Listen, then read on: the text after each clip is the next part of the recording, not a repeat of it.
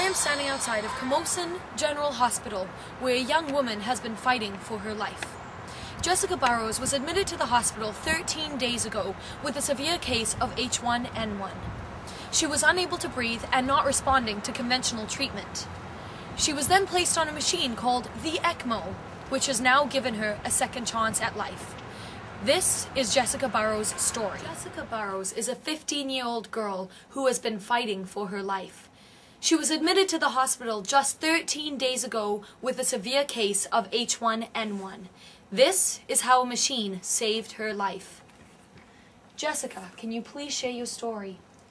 Yeah, it was probably 2 weeks ago now when I got the flu, and I was feeling really dizzy and I had a really high fever, and all of a sudden I couldn't breathe at all. So my mom took me into the hospital, and I was given some antivirals and some other medications, but I really wasn't doing any better. So I went on a machine called the Ecmo, and they put a big tube in my neck, and it connected me to the machine, and it gave me new blood. I think I was on it for about 3 days, and it's been a week now since I've been off the machine, and I feel like I have my life back, and Ecmo saved my life. Thank you so much for sharing your incredible story with us. I'm here with Dr. Sharp, the physician who implemented the Ecmo machine for Jessica Burrows. Thank you for joining me, Dr. Sharp. You're welcome.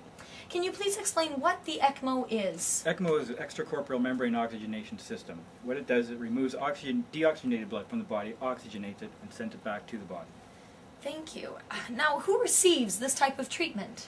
Well, this treatment was actually intended for preterm infants and neonates suffering from chronic hypoxia due to ARDS, meconium aspiration, and so on. But what we're seeing it used for now is patients suffering from the H1N1 virus, for instance. So are you telling me that every individual suffering with the virus will soon be placed on an Ecmo machine? Absolutely not. This is actually a last resort for patients. It's for patients who are not responding well to conventional therapies, ventilation, antibiotics, antivirals. I see. Now, I'm having trouble actually wrapping my mind around the idea. Can you please just further elaborate on how this machine works? Sure. Deoxygenated blood is taken from the body, from the right side of the heart. It's put through a machine which takes away the carbon dioxide, replaces the oxygen, sends it back to the body, basically giving the lungs a rest. That is so fascinating. Like dialysis for the lungs. Very much so. Well, thank you so much, Dr. Sharp, for sharing your knowledge with us. You're very welcome. About 800 to 1,300 patients are expected to be put on the Ecmo machine during the 2009-2010 winter. From CCNS Victoria, I'm Gail Lindley. Back to you, Jim.